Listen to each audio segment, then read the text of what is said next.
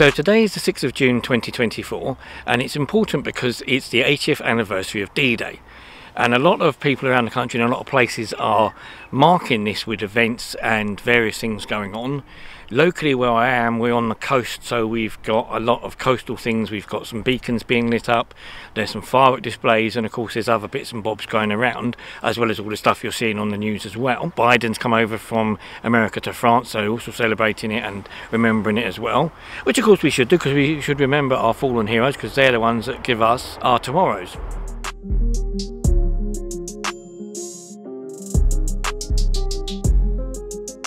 The beacons, as I said, are a local thing to us. They're sort of the beacons have been there for hundreds of years. They're sort of since the Napoleonic times.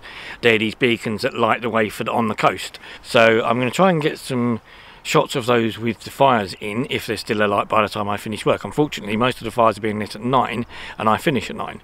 Although there is a firework display on the beach at Margate after 9, so that should be right. Should be able to get some of that, and over the next few days I'll be going around and seeing what I can see that's being done locally, and seeing if I can film some of it for you and show you what's been going on. I know there's some stuff going on in the local village of Cliff's End where they usually do knitting. This year a woman's done some silhouettes, so I want to go and have a look at them at some point.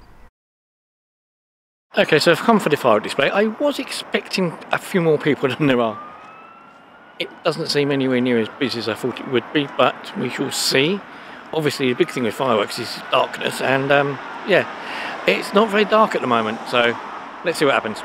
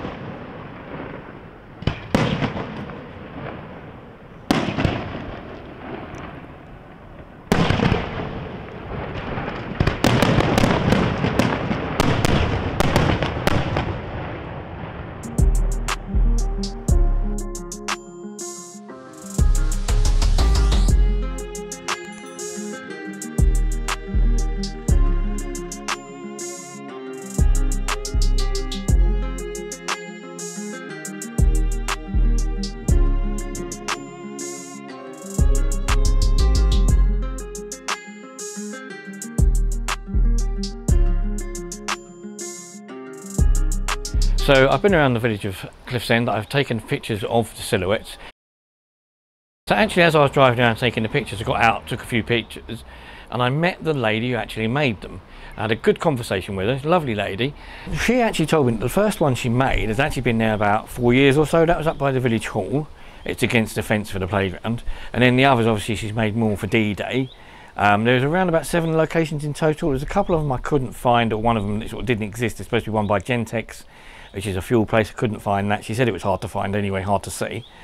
And then there's the other one she had to do in a rush. So where there's a silhouette of Tommy on the green and there's 3 people behind him saluting, that one she had to really rush. She had to do it like the Wednesday night she finished those.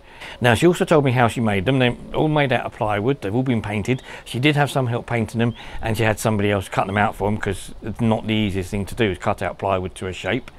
She drew them out. The way she made them with clothes. So she laid down some men's clothes, like a pair of trousers and a jumper, folded the arms in on the jumper, and then drew round those around the head, made up a head that she drew herself, and then had them cut out and then painted. Although she was saying on the soldiers' hats and the hats for the people in the village saluting, they were quite difficult because she couldn't lay down a hat to draw around it, so she had to just do that by memory. But she's done a really good job. They're brilliant, they're absolutely fantastic.